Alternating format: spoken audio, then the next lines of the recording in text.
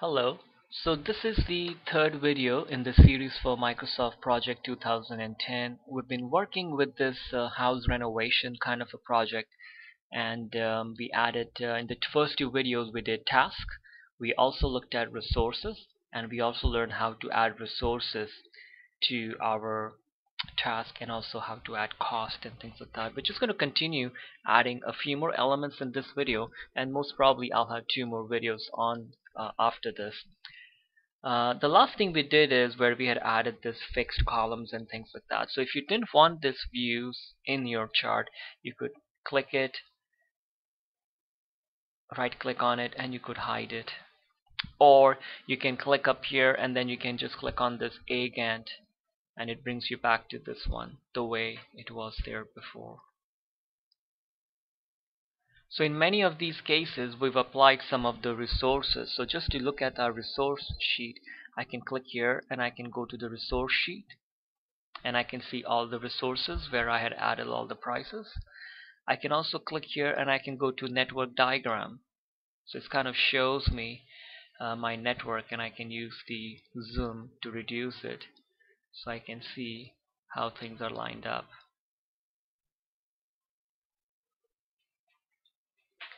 So I'm just going to come back to the previous view, which is the Gantt view, A Gantt.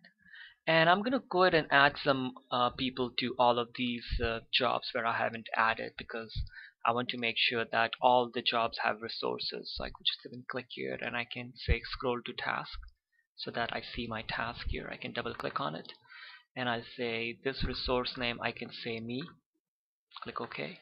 And as I do that, the names are getting added there. Measuring the floor, I'll say I'll do this job too. Order tiles, I'll do that job.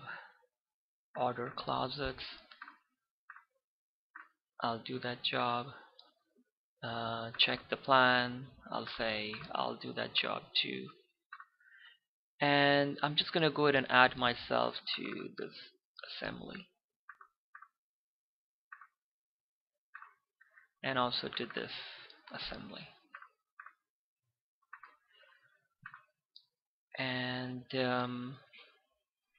so I think I've pretty much added to all except for the cleanup. And bring back stuff back, I'll add myself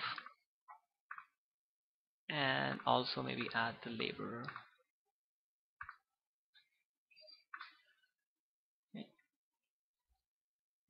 Alright, now you start seeing there are some red lines there showing up. So that's just kind of when you point to it, it will tell you that, you know what, somebody in your task is getting over allocated. So in my case, in this case, I'm assigning myself to a lot of jobs. So you can kind of try to fix it in a couple of different ways. One way is I can add my dad somewhere in the system and then add him as resources, or I can remove myself from some of the job, or I can even add overtime to certain jobs. Not in this case, but if there were some jobs where I wanted, I could add some overtime to it, so, to make my job task get done faster if I wanted.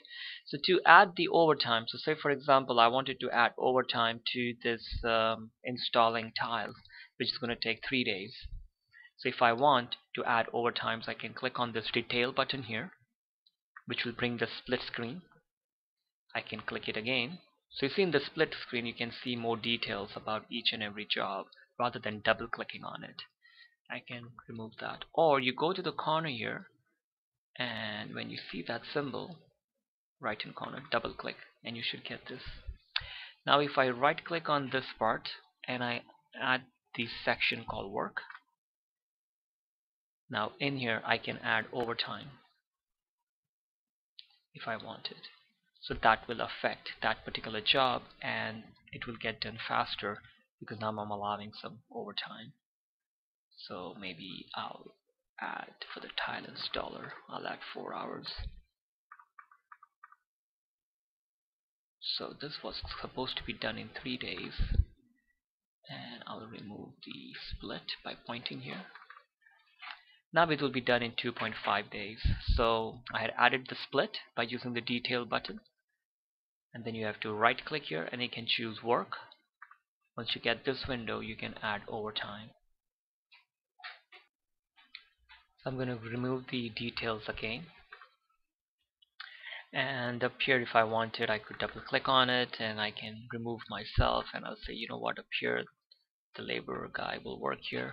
So now the error is gone because I'm not over allocated, but that's just a warning. And you can also use this inspect button, and the inspect button will give you some warnings letting you know where the problems are.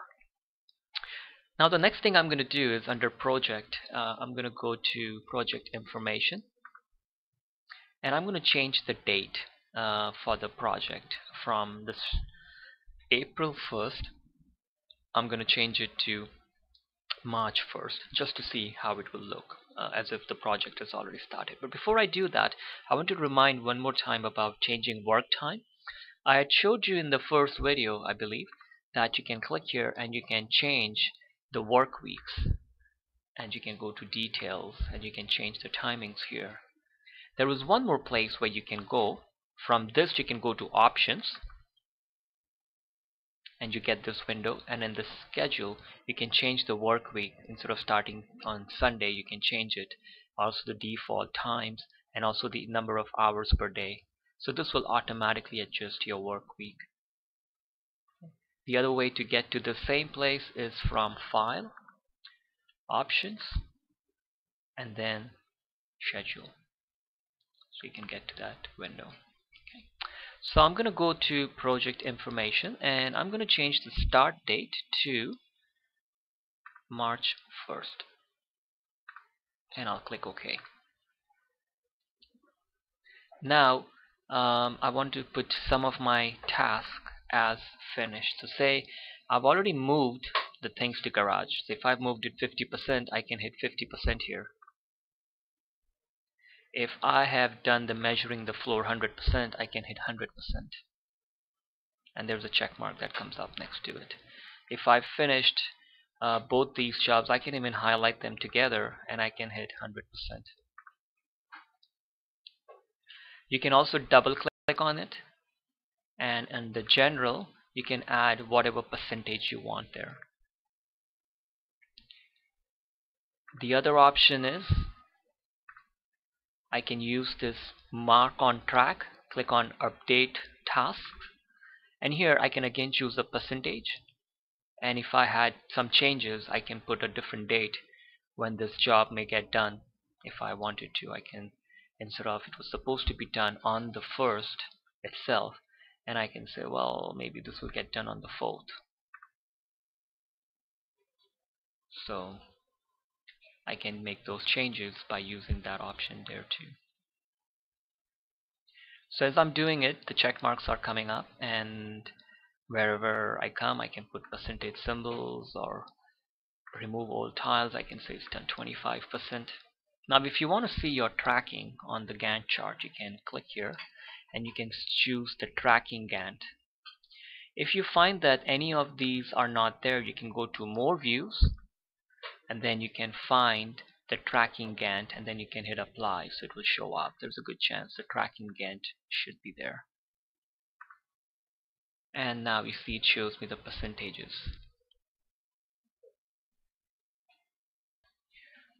And you can always, if you wanted to, you could go back to the A Gantt, just a regular Gantt chart, if you wanted to just look at that.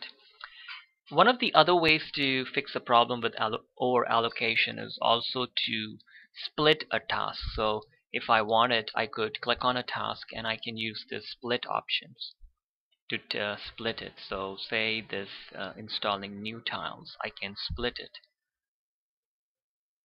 and now I can drag it.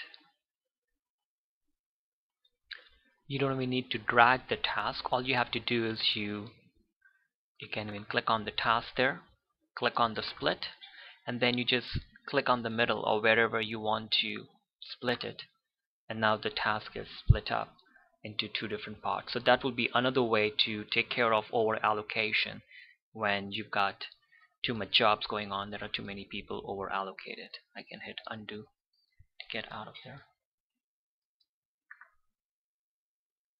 Now let's look at some printing options in terms of reports, which is under project.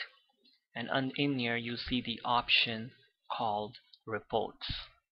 So I can click reports, and there are different types of reports, and which in each and every one you'll find different options. If I go to overview, select it, and I want the project summary, click it, and I can click select, and here's my print preview.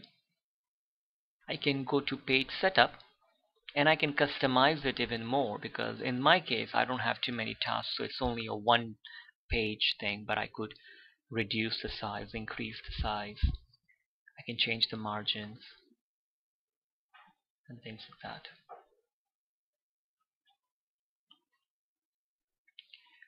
I can come back to task, project. I can go back to reports, cost, select. I can choose the cash flow, hit select, and there's my cash flow. I can go back to page setup, and there are options here. Do things. Headers, footer, and you can even add something to the footer. If I wanted to add a project category, say I wanted to put the cost to the footer, I can click add, and it is added to the footer, and there's the total on the bottom, so you can control that. I can come back to task to get out of there. You can also print the Gantt chart. So I've just gone to the Gantt chart, and I'm in the, say, the tracking Gantt, and I can go to file, and then I can go to print, and in here you see it's got the whole plan, the Gantt chart. It also has the legend on the bottom, because it's got all the lines saying which one is critical and what is what. And you can customize this by going to page setup and then clicking on header, and then you can have whatever you want in the header. You can choose the values appear from the bottom, and you can add them to, and you can choose to have something on the left, right, or center. The same thing you can do in the footer, had something on the left, right, and I showed you earlier you can add cost. So if I wanted on the left side, I can add the cost value. Add it. There's also the option called legend. So the legend is available on every page. So if you had like lots of pages, lots of tasks, so you'll end up having a lot, you could then choose to have it on only the legend page, which will be the last page, so that it will fit in more tasks, or you can choose to have none. Okay. So I can click OK, and the cost is added there on the bottom. Okay. So you can print reports, and you can also print these views that you have. So, and these views could be, if I go to task, I can choose the resource usage. I can print this, anything that you wanted, resource sheet. And you'll find there are multiple ways to get to the same information. I can go to view, and then the resource sheet option is there, or resource usage. So there is more than one way to get to things. Under project, we looked at reports, but you can also do a custom report. And in the custom, you can choose any one of these, and then you can edit it. You can even copy it, so then you're kind of making a copy of this, and then give it a name, whatever you want to call it. Change the criteria. There are some details option where you can add different things or remove things. You can even sort things by various options. So you can click OK. Now there is a test report. I can edit it, and I can look at it. So I can click it, and I can select it.